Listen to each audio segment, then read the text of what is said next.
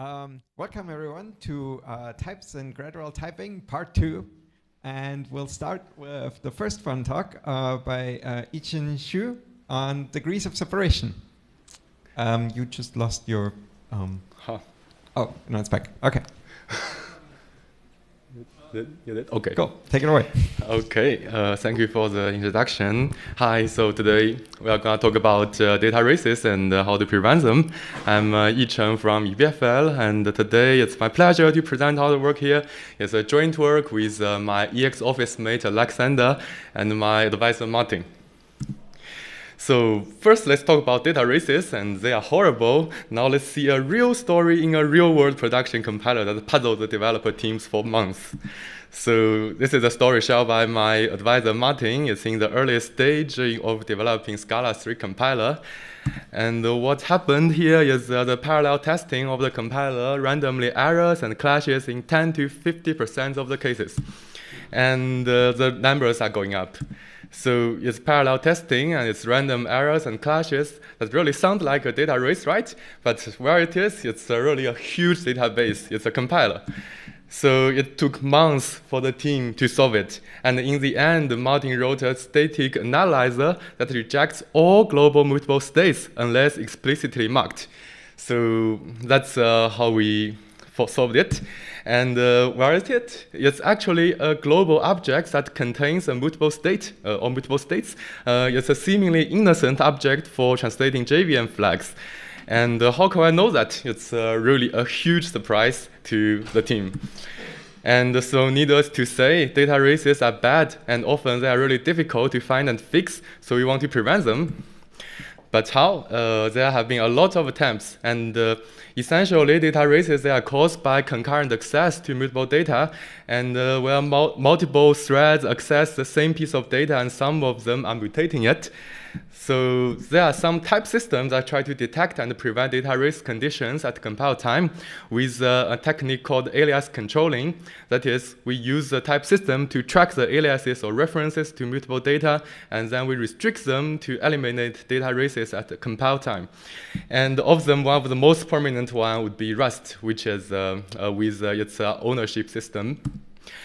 And what we are going to do here, so as we will see shortly, system like Safe Rust, it will clash with existing programming patterns, and therefore it's quite difficult to migrate existing code or languages to a system like Safe Rust. And what we are going to do is to propose a type system for safe concurrency that is flexible enough to be compatible with established programming patterns that rely on aliases. So let's first talk about how Rust prevents data races. So this example contains a data race without needless to say, and here the main function spawns a thread that mutates a vector, and then the main thread will read the length of the vector. And the Rust will reject it, complaining that there is a borrow of moved value. And this is because the threads in Rust request the ownership of the data it captures, and then the ownership system will effectively preclude all other aliases to those pieces of data. And so far, so good. And where is the problem then? So the thing is that the global alias prevention principle of Rust will obstruct with existing programming patterns. So Rust is well known to need a brand new mindset for writing Rust program. And the classical examples are secret data structures and arbitrary aliasing patterns. So let's see a concrete example where Rust clashes with some programming patterns that use alias. So first we have a 2D vector, and then we have a function that updates either dimension of vector based on some condition. And the main function attempts to increment either dimension of a vector and at the same time store the old value. And there's no data race at all. But of course, Rust will not accept it, so it will complain there are two mutable borrows to the same piece of data. So we are not trying to criticizing Rust for its ownership principles, of course, because the benefits of the ownership system extend far beyond just data race prevention, like it enables some compiler optimizations and enables safe and efficient memory management. But indeed, the clash with existing programming patterns make it difficult to introduce these mechanisms into existing languages and existing code bases. So, and on the other hand, those existing code bases and the languages, they will benefit a lot from just safe concurrency, even without those other things guaranteed by Rust. So there's something to be done here. And what can we do? So now let's present our system.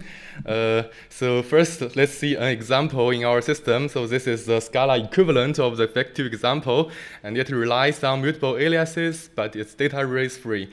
So our system is flexible enough to accept it. And now, let's say someone wants to do a parallel update on both fields of vec2 at the same time. And in the main function, given some vec2, we want to increment both dimensions of it and at the same time calculate the summation of old values. And there is indeed a data race in this program. So then in our system, the par update function will not type check. So the system will complain that we cannot show separation between PF and PG. But par update function makes perfect sense, and we can actually make it type check by adding some separation annotations. And here, these two sets are called separation degrees. Separation degrees, they signify what a variable should be separated from. And intuitively, for example, the separation degree of G means that G should be separated from both P and F. So using PF and G in parallel will not induce any data race. And if we do that, if we add this annotation, the type error will move to the application side of par update. So here we complain that we cannot establish the separation between sum and sum itself. And this makes perfect sense because it's indeed where the data races. And now let's take a closer look at our system. So our system is a lean approach to safe concurrency. So let's first explain the most essential philosophy underlying it. It consists of two parts or two steps.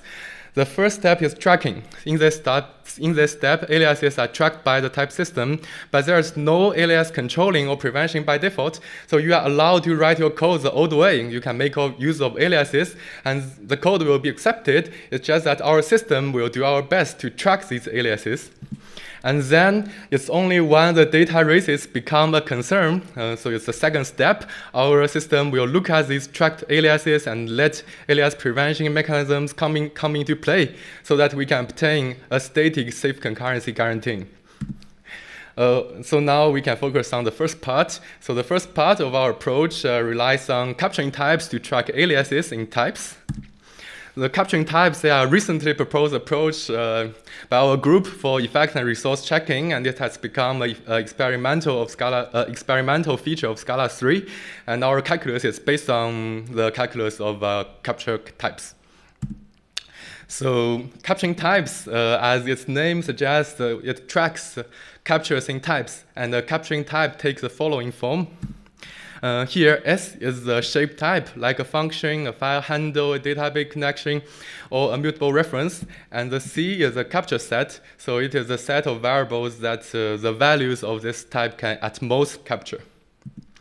So for instance, the function from the previous example, this function takes an integer, adds it to a mutable state, and returns the incremented integer. It has this capturing type. And the shape type part tells us that it is a function from int to int. And the capture set part tells us that it at most captures some variable. And the type speaks out the fact that this function can refer or reference a mutable state sum. So now let's see a concrete example to see how capturing types track aliases in action. So we have a mutable variable x and its pose, which checks whether its value is positive, and have inc, which increments that mutable variable, and the check, which checks whether the variable is positive and gets disappointed if not so. And finally, we want to parallelize inc and check, which clearly involves the data race. So what are the capturing types?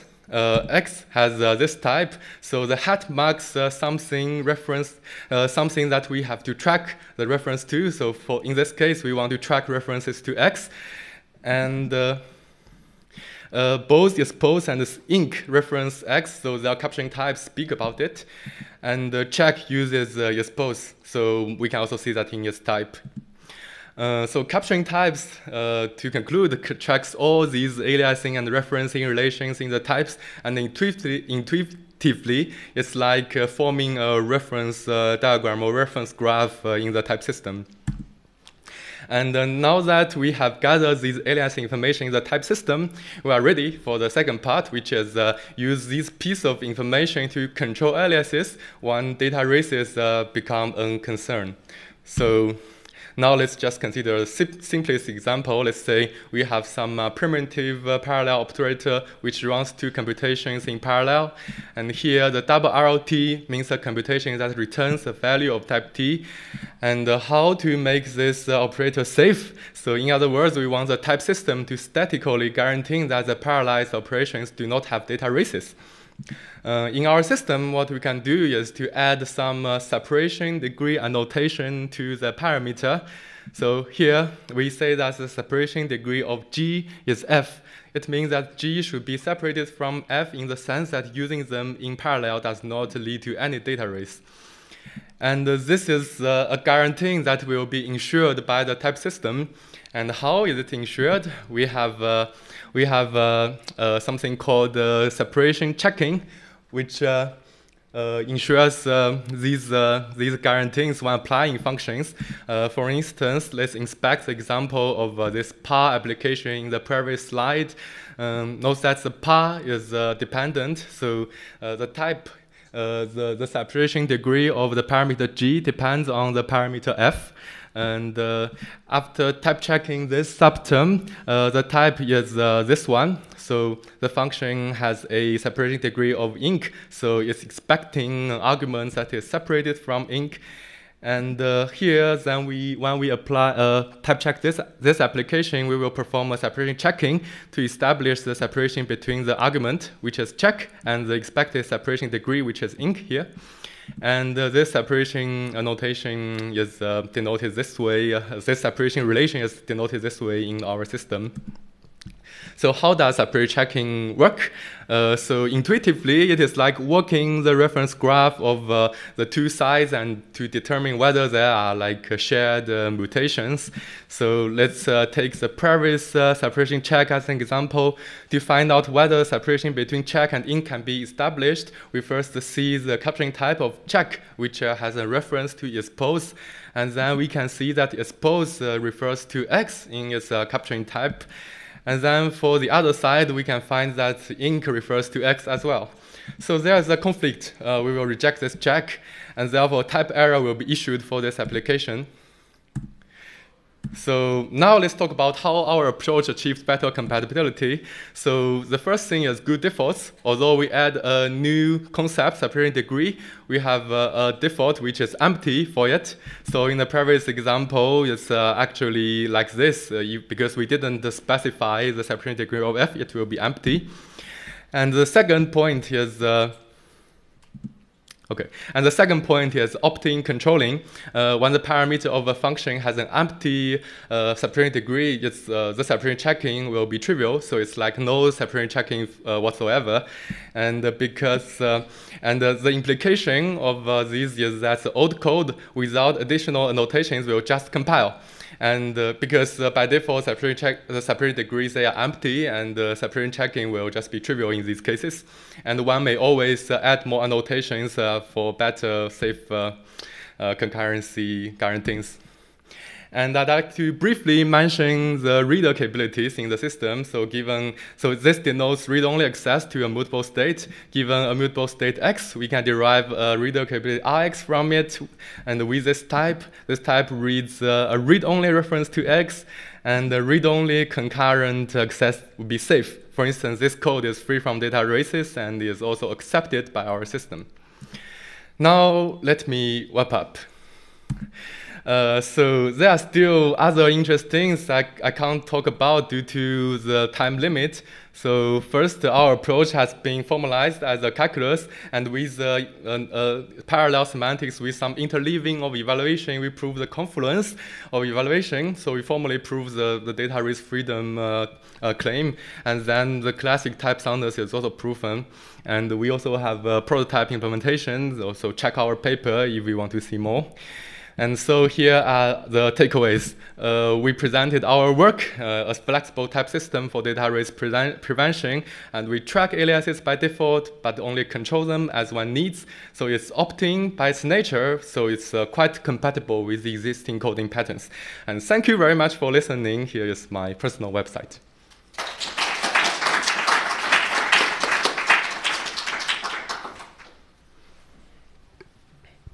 Thank you. Does anybody have any?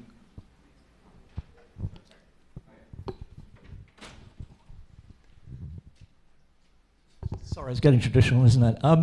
Thanks again for an interesting talk and a really interesting system. My main question is, in your capturing types, like you showed the curly bracket X, how does that work when the captured reference is moved to a broader scope where X is no longer visible? In that case, we will consider X being out of scope, and it will be widened to something called cap, which is a universal capability. And the universal capability basically means anything, so it's like a top type for right, but presumably you then lose all resolution on being able to distinguish things. Yes, and it will clash with everything. Right, okay. Separation checking. Fine. That's actually the best explanation I've heard of that about the capturing type stuff forever. Thank you. The other thing was, you said you don't have to annotate things? Yeah. But if you don't annotate things, do you then lose the data race guarantees? Yes. So by default, if the idea is that if you are given a code base that exists and doesn't use any of the safe concurrency constructs, it will just compile. It will not break. You don't have to rewrite it. And what you do is you slowly adding those annotations to the code base to achieve more and more guarantees. Right, but does the system have to be fully annotated in order to actually get your data race freedom guarantee? Fully annotated, it depends. So for instance, if some place you do need some annotations to make things work, it will not compile, like you are lacking some separation degrees. Right, but if it's not annotated, it will run, but it will be racy. Yes. So I'm not trying to be a quick yeah. question. Thank you again. Thank you. Right.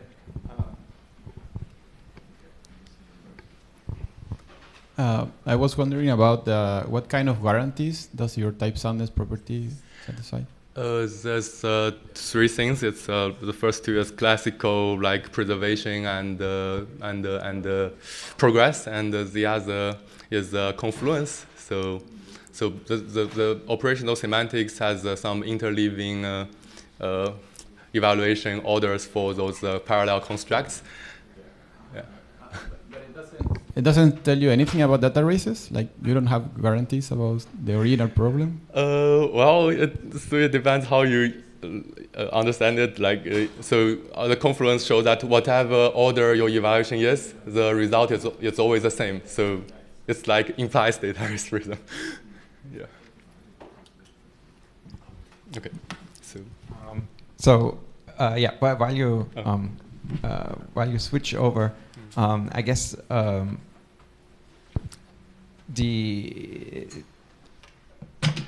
following up on James's question.